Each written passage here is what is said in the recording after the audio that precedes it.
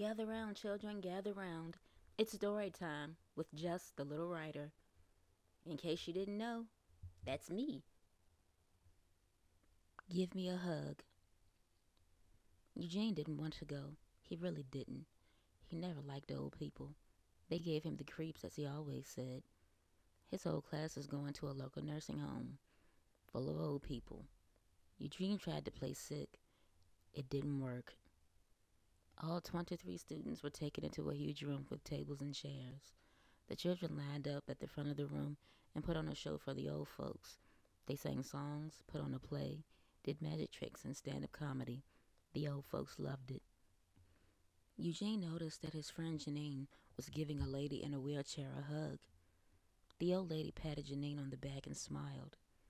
She smiled at Eugene and revealed a set of sharp black teeth. Eugene noticed that something was sticking out of the top of the old lady's blouse.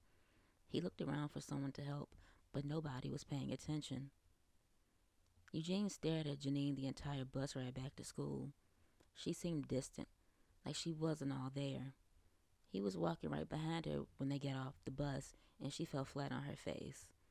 Janine was taken to the nurse's office, and Eugene didn't see her for the rest of the day. He didn't sleep well that night. The next morning, a school assembly was called. Once seated in the auditorium, the school principal explained that Janine had died.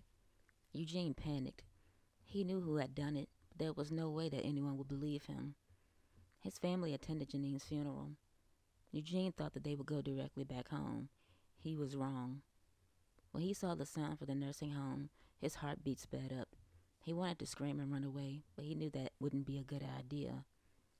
Eugene and his parents went to the big room where his class had performed.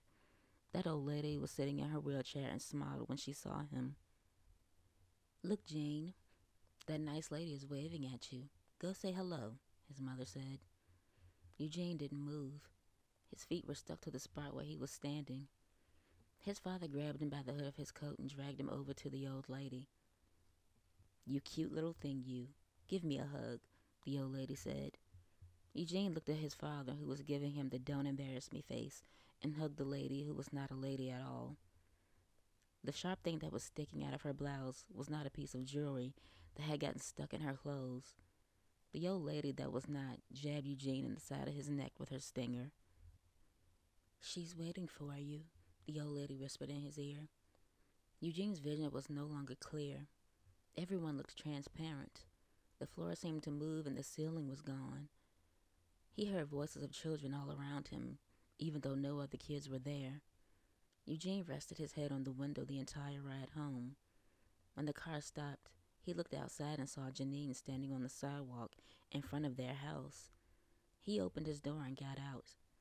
"Come on," Janine said. "I've been waiting for you." She took him by the hand and led him away from his home and down the street. He turned around to see if his parents noticed and saw his own body lying on the ground.